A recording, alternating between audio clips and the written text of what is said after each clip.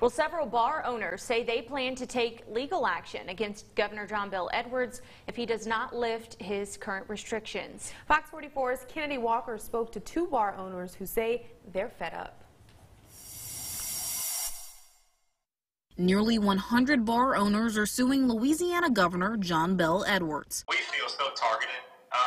Basically, he's telling us that this virus is so smart that it only targets bars. They're filing a class action lawsuit in response to the new restrictions that close bars for the second time. When I can go sit down at a restaurant bar and have a drink, or sit down in the casino and have a drink, I don't understand what the difference is of sitting every other bar stool inside of my business and having a drink.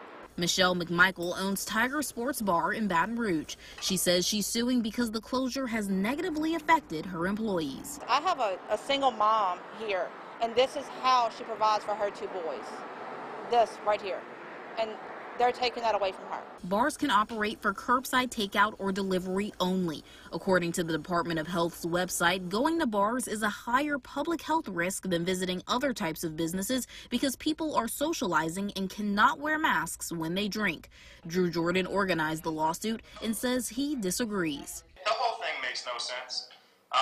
And like I said, he's too prideful to admit that he's wrong. New Orleans Mayor LaToya Cantrell taking the mandate a step further, suspending all to-go sales of alcoholic beverages at bars and restaurants. Jordan and McMichael say they want their bars to reopen, and they won't stop fighting until they do.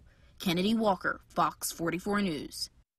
Kennedy, thank you. A spokesperson for Governor Edwards released a statement saying, in part, the governor is confident that his mandates are both legal and necessary to slow the spread of COVID-19 here in Louisiana. To view the full statement, you can head on over to our website, brproud.com.